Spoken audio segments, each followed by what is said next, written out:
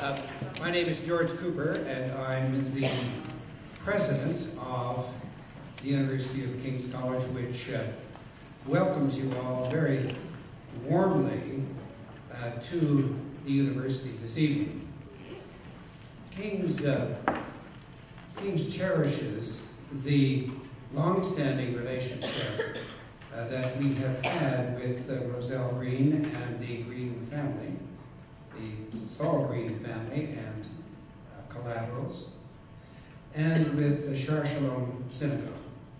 And so it's a great pleasure for me tonight to be here and to welcome you. King's aims to be like a Greek philosopher's forum, where the principles and foundations of knowledge are discussed and debated, and particularly so where we can try and draw connections between the humanities and the sciences. And so I will stop talking now, and I will ask Dr. Phil Belitsky to come forward and to introduce our guest speaker tonight, Jock Murray. Phil is a professor emeritus in the Department of Neurology in the Faculty of Medicine at Dalhousie University. And Phil and I and Roz and Tia have become friends because we had children, each of us, living in Singapore. And we've traveled there together on at least one occasion. And in my mind, I don't know if it's ever actually happened, but in my mind, I see Phil and I sipping a Singapore Sling in the long bar at Raffles Hotel in Singapore, which in my own case, after doing so, means that I really do require a urology consultant to attend me. Phil.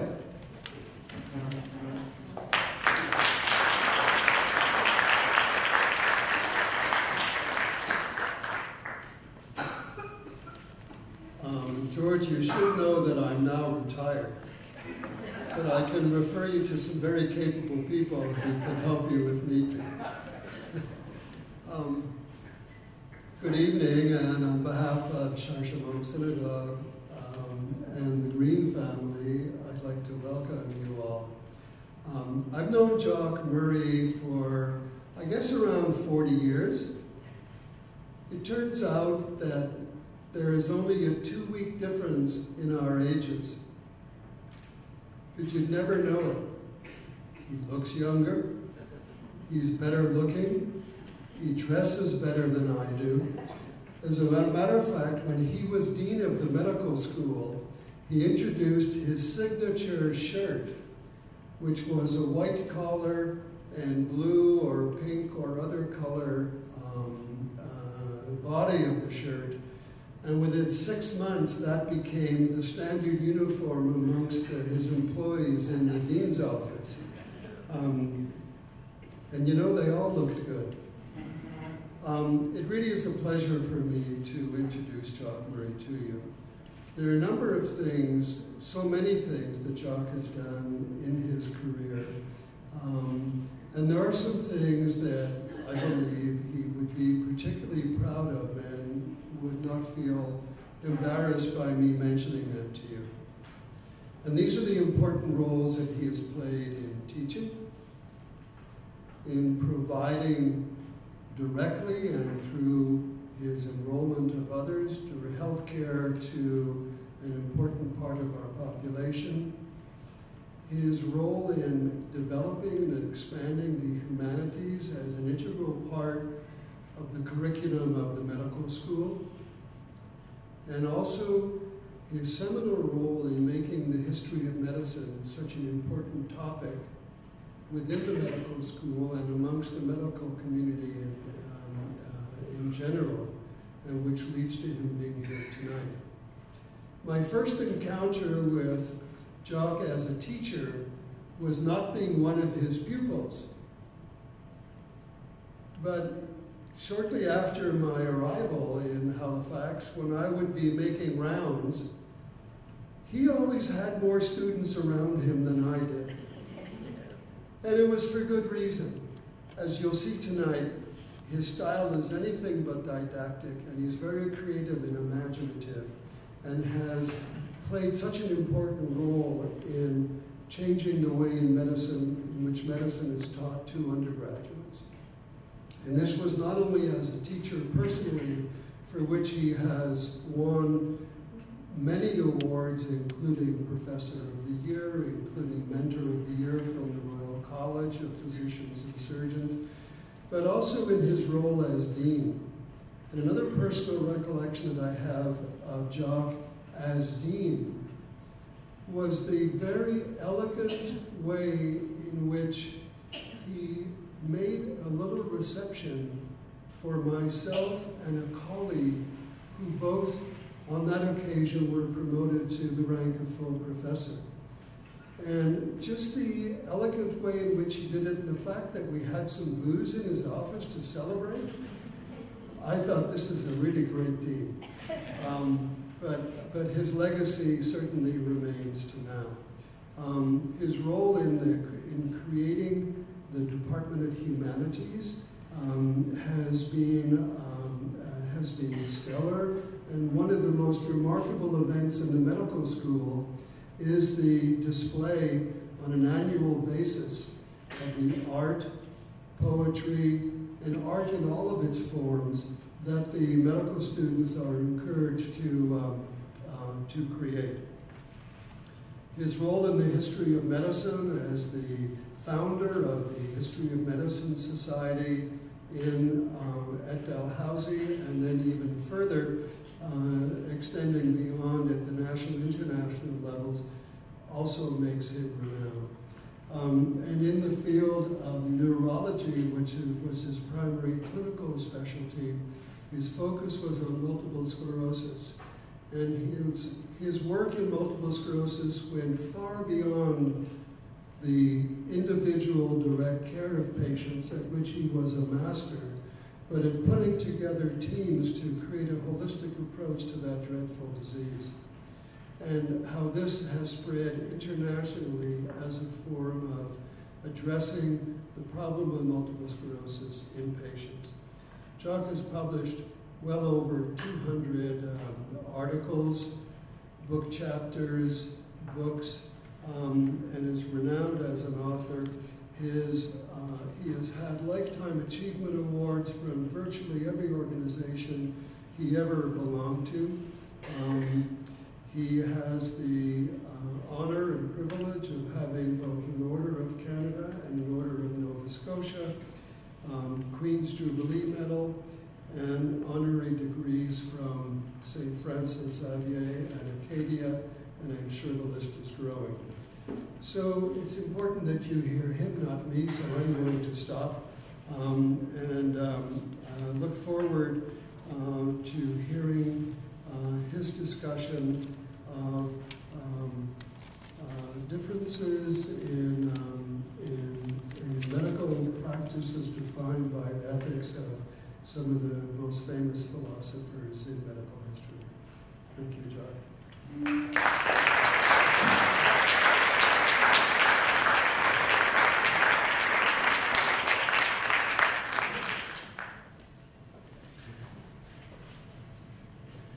Well, thank you very much, Phil. Phil and I have been colleagues, as he said, for a very long time. This is a great honor for me for a number of reasons. One is, when I was a Dean of Medicine, our hope was always to graduate physicians who would be outstanding in their care of patients and in the community. And Dr. Green was one of those, and I knew him for many, many years, and Roselle and I are old friends. So to be asked to give this lecture on behalf of the memory of Saul Green is a great, great honor for me.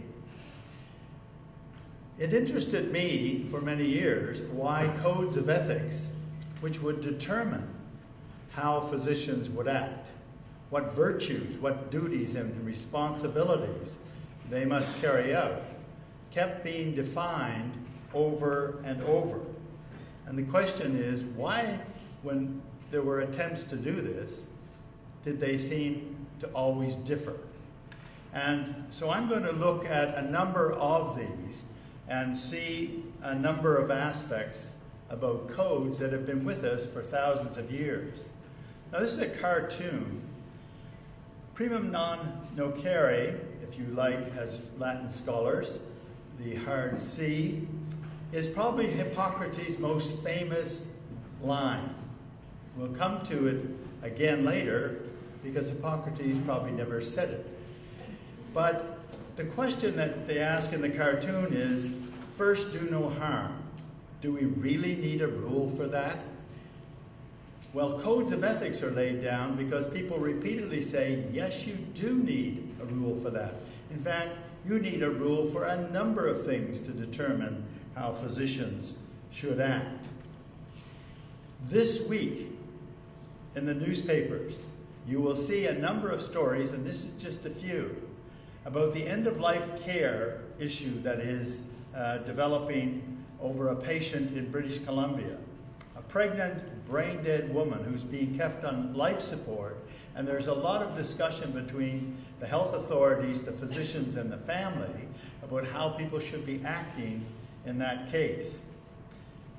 Our friendly, supportive IT staff here today will be interested that there is a call to have a code of ethics for information technologists similar to the doctors.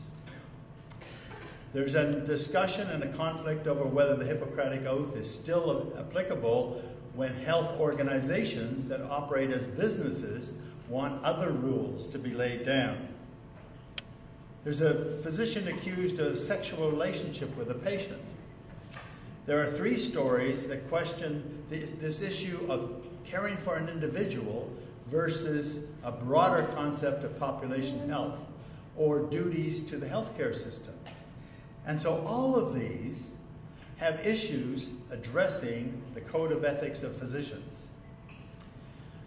Now, I think it's an interesting question to put to you about what you think you should have or would like to see in a code of ethics for your doctor.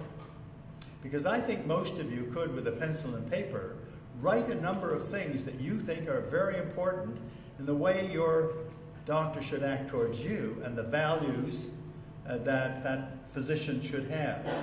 And in fact, increasingly, patients are involved in determining codes of ethics. It's always been recognized that any profession should have a recognized, accepted code of ethics. These codes have 2 aspects. One are the non-moral rules, and in those, there are things repeatedly about how physicians, for instance, should act towards each other. And there are moral values about the issues that they have for their duties and responsibilities. I'm going to look at who writes codes, what is their influence, why is there no universally accepted code of ethics for physicians, and why do they continually change? Lots of people write the codes. Initially, it tended to be individuals. Individual physicians would list or write in their writings what they thought the values should be, and others often then accepted those. Religious groups over the centuries have also begun to define what they believe physicians should act, usually incorporating their religious beliefs. Medical associations, particularly in the mid-19th century, began to list their code of ethics for their members. More recently, hospital associations have codes of ethics. Healthcare corporations, acting as businesses, still have what they think a code of ethics should be for physicians. Governments have written them. Communist Russia has a code of ethics, and we'll talk a little about that. And now patient groups are defining them, particularly in terms of patient rights within the discussion. They've taken many forms. Over the century, there have been many prayers, and these were prayers in which the physician would have a prayer which had all of the values and responsibilities and duties within them. They had oaths, and the famous Hippocratic Oath, for instance, taken by medical schools, including here at Dalhousie, asking the new graduate to accept and take an oath that they will follow these values. There are many texts that incorporate within the text the values, and we'll talk about a few of those. And there are codes, and these are codes that list the values. There are directives, so occasionally over an incident, a new directive will be added to the list. And there are laws that say this is a way that a physician must act in certain circumstances. Now, one of the earliest ones is actually in China. And the person who is called the China King of Medicine had two textbooks with very long lists of medicines, but in the first chapter of each of the books, there was a code of ethics for physicians. And it is still required reading for Chinese physicians. And I have an excerpt because I think a couple of the things are interesting. One is a great physician should not pay any attention to status, wealth, or age. Neither should he question whether the particular person is attractive or unattractive, whether he is an enemy or a friend, whether he is Chinese or a foreigner, or finally, whether he is uneducated or educated. He should meet everyone on equal grounds. He should always act as if he were thinking of his close relatives. Now, it's interesting because even though that's a very old code, some of those things are incorporated in modern code, and some of those have been changed in dramatic ways. Confucian codes of ethics, however, didn't like the idea of the great physician, that the physician was an elite. They thought everybody should be responsible for their own health, and the physician is just one to assist in that. But in the 10 maxims, there were the admonition that we should treat all equally, keep fees modest, treat the poor without charge, but with the same care. Above all, no Confucian principles and concepts. The idea, again, of incorporating some religious beliefs within the physician's code. And they talked about the importance for the physician of compassion and humanness, or humaneness. Now, those are words that don't reoccur until the 20th century in codes. The prayers are famous. There's an ancient Greek prayer, Maimonides' prayer, and we'll return to the prayer of Maimonides because it's interesting. And during medieval ages, there were lots of physician prayers. Prayers said by the physician and repeated in medical schools and at anywhere that medicine was carried out. There's an interesting one in India because it had an incorporation of a code for medical students. He should live as an ascetic, be a virtual slave to his preceptor, place patient needs above his own, keep patients' secrets, and abstain from drunkenness, crime, and adultery. He must avoid care to the ruler's enemies, to evildoers, to unattended women, and to those on the verge of death.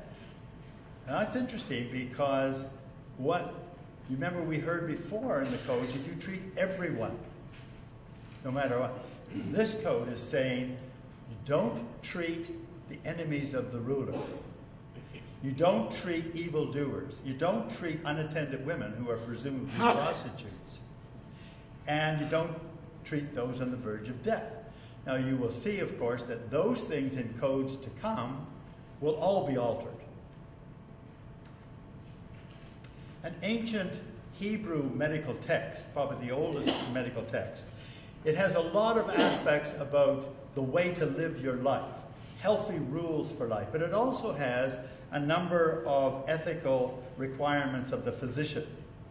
Heal the poor and the needy, speak the truth, avoid those who use charms, idols, and sorcery, and we'll see repeatedly in oaths that physician oaths try to exclude other groups or beliefs.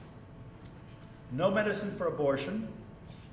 Do not provide poisons or others, or even describe the herbs that work as poisons. And those two things recur for thousands of years. Do not use a cutting instrument or cautery in haste. Examine 3 times before giving advice. That's very interesting because other codes at the time indicated that you should not do surgery. And the reason was surgery was so dangerous. This one says it's dangerous, so you should examine the patient at least 3 times before you advise something that's so serious, which I think was wise for its age. The best known code, of course, is the Code of Hippocrates. And it was, for thousands of years, repeated in various forms. This is the tree of Kos, a plane tree on the island of Kos, under which Hippocrates taught, and it still grows there. I had some seeds from this tree that I tried to grow, but it didn't work. And someone, I think, once said that you should beware of a physician whose plants don't grow. And so mine didn't, unfortunately, but it's still there. And Hippocrates and the concept of the school of Hippocrates became, of course, known for thousands of years. What isn't often known or regarded is the fact that we don't know that Hippocrates actually wrote any of this, because there was a school of Hippocrates, of the beliefs of Hippocrates, and these writings probably came from the school and the other authors and students of this era. And the first record we have of it is in the library at Alexandria, and that's almost 600 years later. And since then, it continues to be changed and altered. So what people say is the Code of Hippocrates and the Oath of Hippocrates changes repeatedly. And I particularly referred to primum non nocere, first do no harm. It's interesting because yesterday I was in an elevator and someone there, the security person in the elevator, said, "What are you going to be speaking about?" And I was down at the CBC. And I said, "It's about codes of ethics for physicians." And he said, "Oh, first do no harm." And he said, "Don't tell them anything else. That's the only thing that's important." It's interesting because that is so well known, and you can't find it anywhere in the writings of Hippocrates. And it probably doesn't matter because it's the concept, it's the idea. It's almost as if, well, if Hippocrates didn't say it, he should have. And because it does capture, and you can find the idea in Hippocrates, just not the exact words. There are 2 parts to the oath. The first is a contractual agreement between students and their teachers. And the second is the code. And the oath is sworn on Apollo the physician, Aesculapius, Hygeia, and Panacea, and all the other gods and goddesses. The student will be an adopted member of the teacher's family, but will support him and his children in times of need and instruct his children free. My students don't buy that one, so my daughter Shannon, who's here, is not going to benefit from the fact that my medical students will take care of you for the rest of your life. Knowledge not shared with those who haven't taken the oath, and that's a very interesting one because that recurs in many codes. Don't share the medical knowledge, particularly about poisons and medicines, because people will abuse it. In fact, that gets reversed in the 20th century when codes say it is the responsibility to share medical information with the public. Under the ethics, the major items are treat patients to the best of your ability. No poisons or abortive remedies. No cutting of the stone. And that became accepted as no surgery. It's just dangerous surgery. And leave surgery to the person who is skilled at doing it. No sex with those in the houses you enter. And no disclosure of patient information. And that will then recur for thousands of years about the sharing of patient information.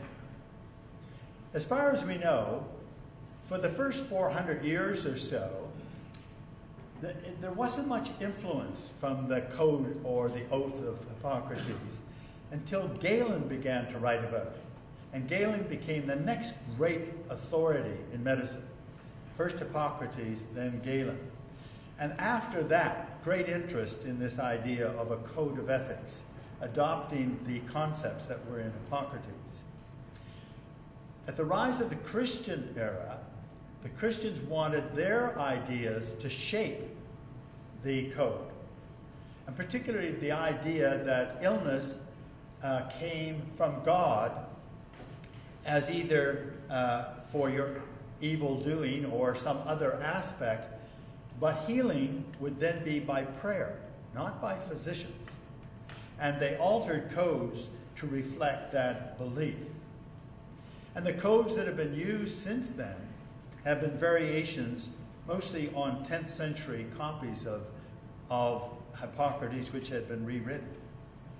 But the real rise of the Hippocratic Oath began in the 19th century, particularly in the United States, when they were attempting to improve the status and the quality of medical education and wanted to improve their relationship with the general public, who had some disdain for medicine at the time. And so they all began to use the oath. British schools at the time, and we'll return to this, didn't tend to use it very much. As time went on, they began to rewrite the code of Hippocrates as a Christian code, and then in more recent times, a completely secular code, removing all of the discussions about calling on Apollo or calling on God. They indicated that they would just swear to these things. And I'll show you the one used at Dalhousie. So not only are they revised, almost every medical school that now uses the Hippocratic Oath tends to revise their own. So each medical school has a slightly different one. And at Dalhousie, this is the one used.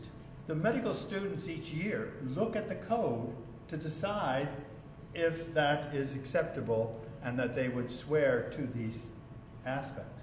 So even now, it gets changed subtly. And it became very secular about 20 years ago.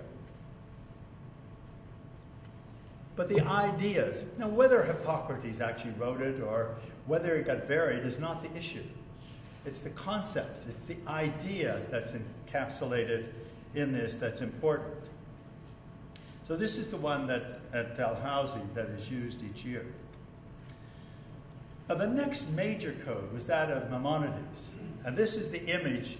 All images of Maimonides come from this particular image that was in a book in the 18th century.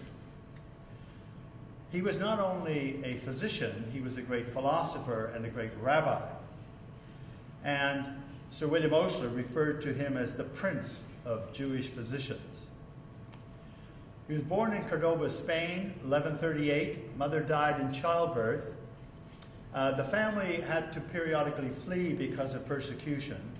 There are interesting stories about what happened because he appears to have disappeared for 2 years. But when returned, was noticed to have great knowledge about many areas, and people don't know whether he went off to study or there's some other story. But he became recognized widely, including in other cultures, as the great and wise physician of the time. So consulted by world leaders at the time, sultans, Muslim leaders, and others. Wrote 10 major books on medicine. And even though the titles may look a little odd, they are more general than they sound. The treatise on asthma is about the environment and climates and diets and clean air. The one on hemorrhoids is actually about the gastrointestinal system. One of the sultans, trying to keep up with the demands of his many concubines, asked him for advice on sexuality, and he wrote a great treatise on that. And so these became very important, particularly the Glossary of Drug Names, which is a major text at the time with over 2,000 medicines.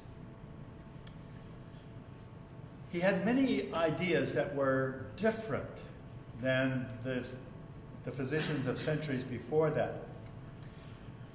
He really believed that the quality of your life and how you dealt with your life and healthy practices was the way to a healthy life, not selecting care by physicians. And he showed the link between the moral and physical purity as being both a religious concept as well as a medical one.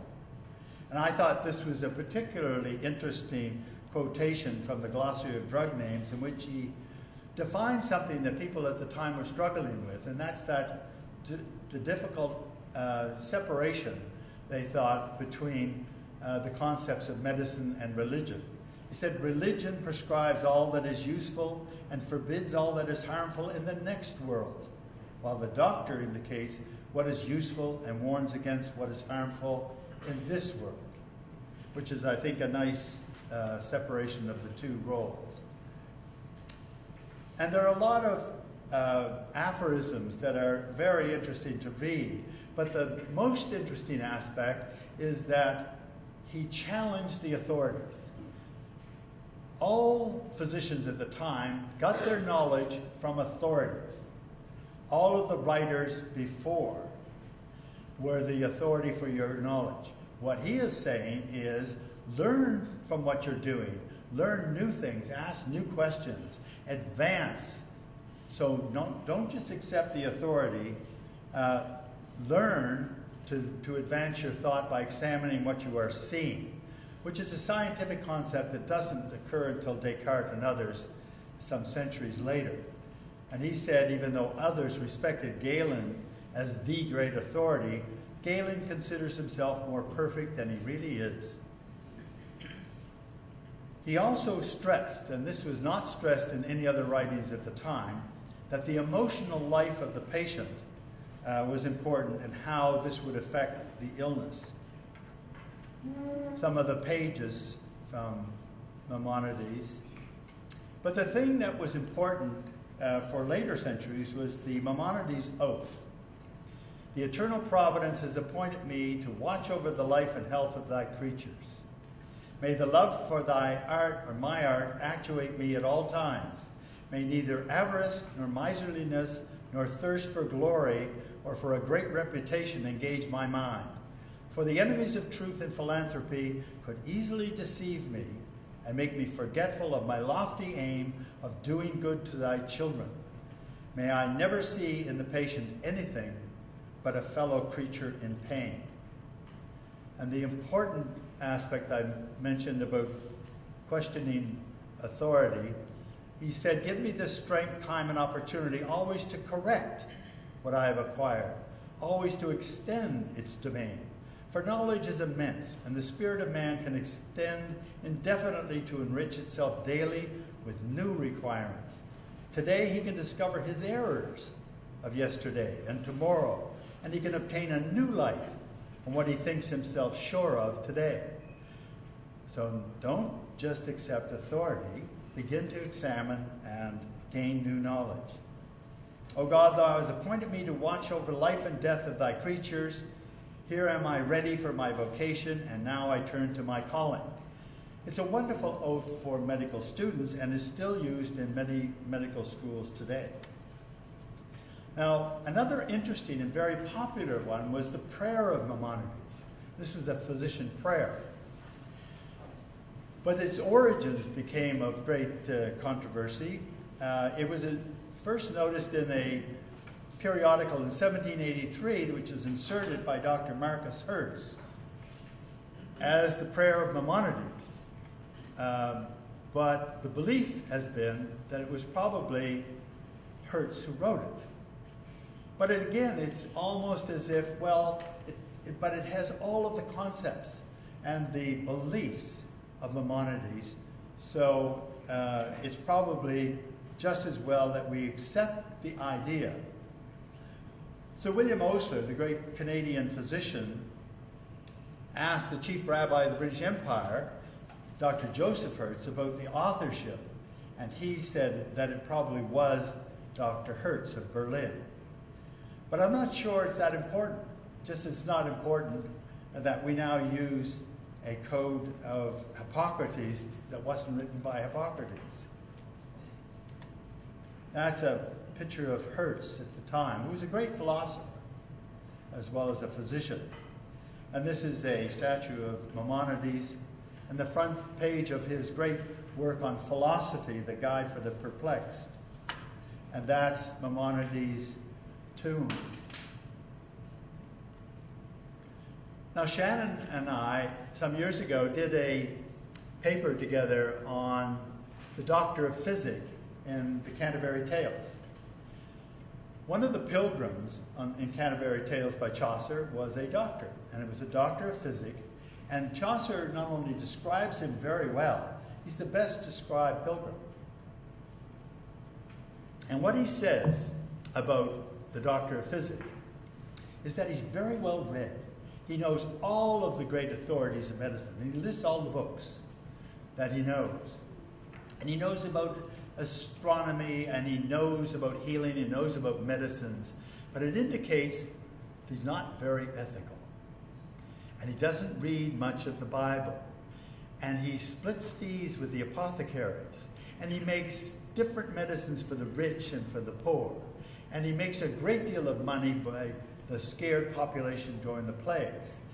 And he goes on to indicate that what really this physician is in need of is a code of ethics. And he ends the discussion of the Doctor of Physic with a line that I think is worthy of some thought. He says, "And the doctor, after all, loves gold too much." So he was in need of a code of ethics because, in fact, in Britain at the time, physicians were beginning to be recognized as learned. They knew the books. They had science now. And they were differentiating themselves from barber surgeons and tooth pullers and bone setters and midwives and others by the fact that they had this science. But they still didn't have one code of ethics that they ascribed to. And this shows the doctor at the time holding up the flask of urine. They usually made this, I'm sure that Phil would be delighted. They were known as piss prophets because they could make a diagnosis by examining the urine. And Dr. Belitsky is one of the modern piss prophets. So. But they differentiate, you notice he has a big book in front of him. That differentiated him from people who just had a skill. And the barber surgeons at the time, and they wanted to separate themselves and be recognized. And so a code of ethics that said we ascribe to these things would then separate them from people who were going about the countryside just with an individual skill. But the first code of ethics that occurred by the Royal College of Physicians is essentially just a code of ethics for their meetings. It said physicians should be on their best behavior at meetings. They should have regular attendance. Don't criticize or accuse your colleagues in public, and don't reveal medicines, lest the people be harmed by the abuse of them. That, you notice, occurred in earlier codes. So it really didn't have any of the values or duties and responsibilities, just on how physicians acted towards each other. When that changed was Thomas Percival in Manchester was asked to address a problem in the Manchester Hospital of colleagues who were not behaving very well towards each other. And so what he did was spend some time, and from that developed what he called medical jurisprudence, a large book of essentially ethical behaviors for physicians. He was very wise in sending this out to scholars, to legal authorities, to other physicians at the time, and got responses back. And one of the responses said, "I don't like your title. I think you should call it medical ethics." And that's where we get the term. And it came, and his book was then called Medical Ethics. And it had a number of items in it. Respect your colleagues, treat patients with tenderness, steadiness, condescension, and authority. Now, condescension meant something entirely different at that time. It meant treat them on the same level, that you're equals, not our modern use of the word. Accept surgery as a useful practice. Because surgery, as you know, in the earlier codes was warned against. Respect the ranks of different physicians, because in England at the time, physicians did hold different levels of respect. Do not steal patients, don't criticize your colleagues, and conduct yourself to enhance the respect of the profession. Well, as a code of ethics, it's a little limited, but at the time became very influential. And it was more about the timing of this, because in the United States, medicine was in a terrible state, and they wanted to improve the status of medicine, medical education, and they began to look to Percival's work, and also often the work of Gregory in Edinburgh, to get principles and virtues that they wanted the physicians to ascribe to.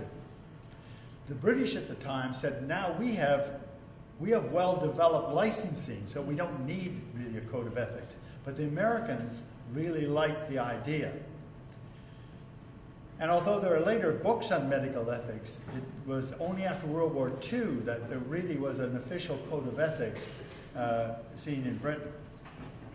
And one of the reasons that the British didn't think they needed one is they said physicians in England are gentlemen. And gentlemen understand their code of ethics and how they behave.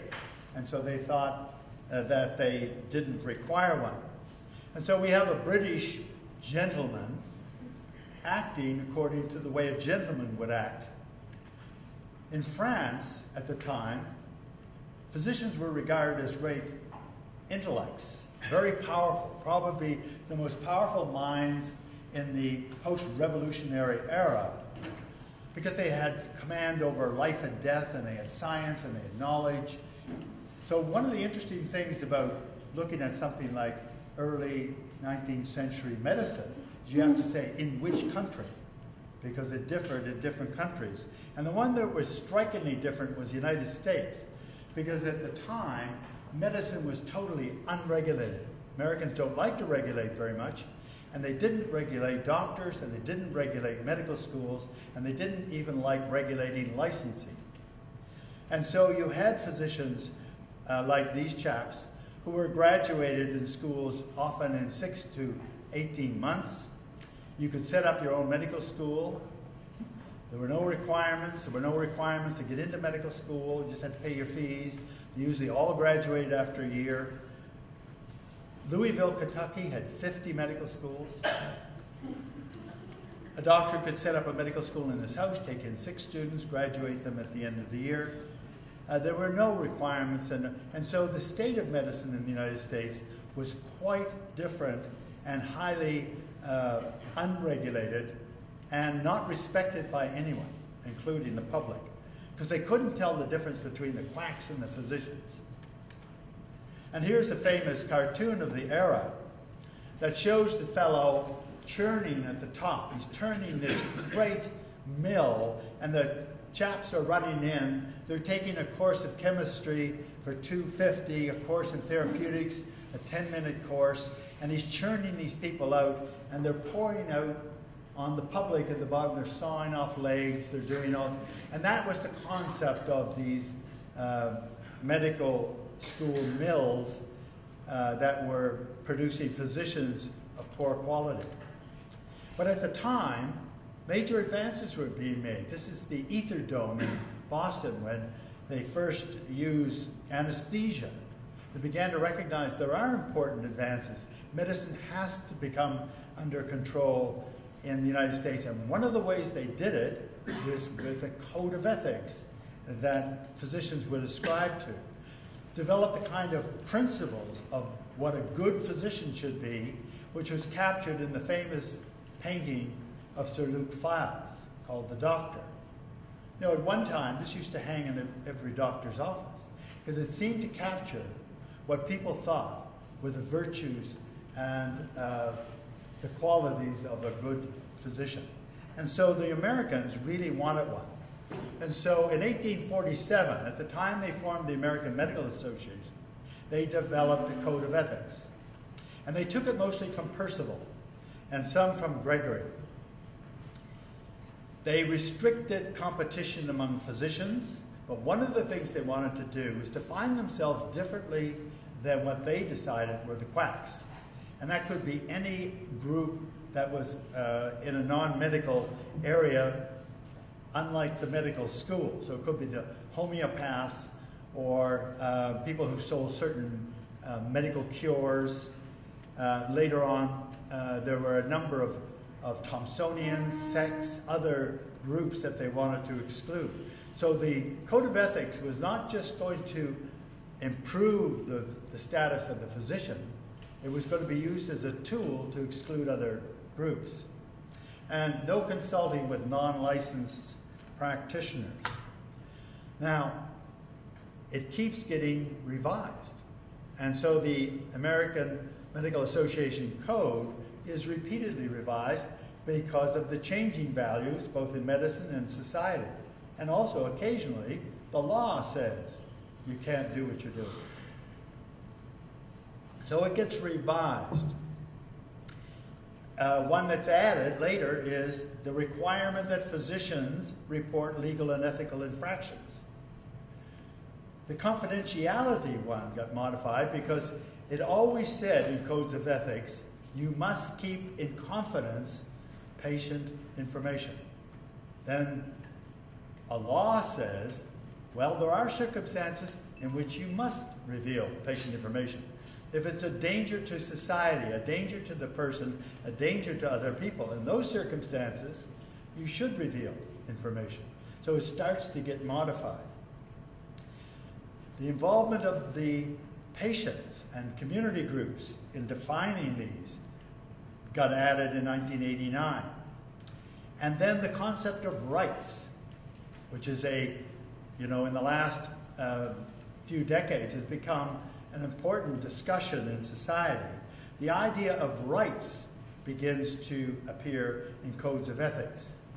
And one interesting one that Canadians tend to notice is a change in the code of ethics around advertising and entrepreneurship. Because in the code of ethics, it always said doctors can't advertise. And it said, and also, you can't use medicine to be an entrepreneur and make great money on the sick. But the Supreme Court said medicine and the profession is subject to antitrust legislation. And because it should be treated like a business, you can't prohibit advertising and you can't restrict trade. When that happened, you began to see, as you see on television continually, the advertising of physicians and their treatments and other aspects of medicine are now widely advertised in the United States. And the idea of restricting physicians from being entrepreneurs has disappeared. Now in Canada, about the same time as the Americans, the Canadian Medical Association was set up with Sir Charles Tupper as its first president. And they developed a code of ethics. And it's been continually revised, and they now have a permanent committee on ethics at the CMA that repeatedly looks at the code of ethics to see if changes should be made. And there are a number of other Canadian groups that have defined codes of ethics as well. Now, one of the most interesting and important codes was developed after World War II, and that was the Nuremberg Code. Because of the Nazi medical experiments, it was a trial of the Nazi doctors. And as a result of that, some of them were acquitted, others were sent to prison, and a number were hanged. Even the German physicians themselves knew that they were violating moral standards for research. But they made the argument that in Germany, everything they did was lawful. They then argued, we're not breaking the law if there's not a law. They also indicated that in the literature, there are all sorts of other experiments published by others that look much the same as we did. And they said that there was no impropriety in absence of a standard of propriety. A standard of propriety being a code of ethics. And because they didn't have one they ascribed to, they said there is no impropriety if you don't have a standard. The tribunal at the time, of course, did not accept it. And that's why they imprisoned some and hanged others. But the important thing that came from that was a code called the Nuremberg Code that now said you cannot carry out medical experiments on anyone without their consent. That later gets modified to say without their informed consent. So it's not just agreeing, they must know exactly what they're agreeing to. That probably became the most important change in ethical codes in the last half century. Now, one interesting thing, I got involved in a very heated argument in the United States some years ago over a discussion about some medical experiments that were carried out that were clearly outrageous. And the person who was discussing these experiments said, well, at the time, we didn't have any rules against this. Well, the reason they didn't is that they didn't sign the Nuremberg Code. It's interesting that the Americans were the ones who, in fact, were instrumental in formulating and drafting it. Leo Alexander of New York drafted the Nuremberg Code. The Americans believed it's for other people, it's for other countries, not for them. And so, like the World Court and other things, they didn't sign it. And so we got the Tuskegee experiments, and we got other cancer experiments that went on after this because they did not ascribe to it. But that changed when the World Medical Association developed both a code of ethics and a code of ethics about medical experimentation. The World Medical Association thought that they could develop a code of ethics that everybody would accept and that it would be widely used. It has been influential, but it has not been as widely accepted as they wished. They used the form of Hippocrates, but they made it, of course, very secular to be more widely accepted. And it addressed mostly patient issues, not doctor issues. And it said, behave towards other physicians as you wish them to behave towards you. Or it should be patients. Call specialists in difficult cases. It warned against the profit motive and unauthorized advertising, which later got changed in the US. And healthcare plans, which were just developing at the time, that restrict a physician's independence, fee splitting, and rebates, which is still a major controversy. They had unqualified confidentiality. They just said, keep this patient's secrets. Now, where they got into difficulty was over the long-held idea in codes of ethics about abortion and euthanasia.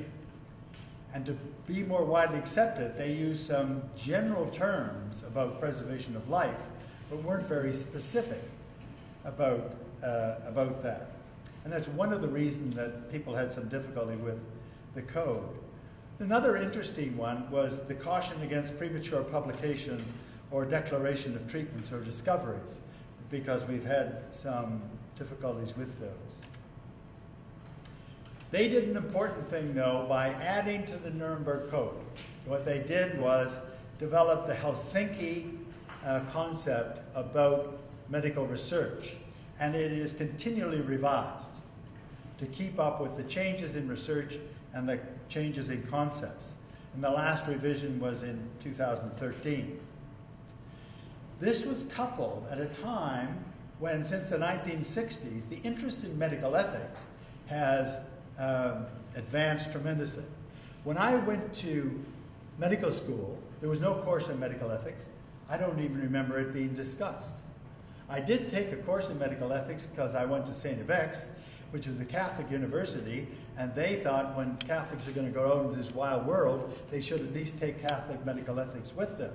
And so the pre-med course had a course in medical ethics, but the medical school didn't. But since then, major interest because of the changes that have occurred.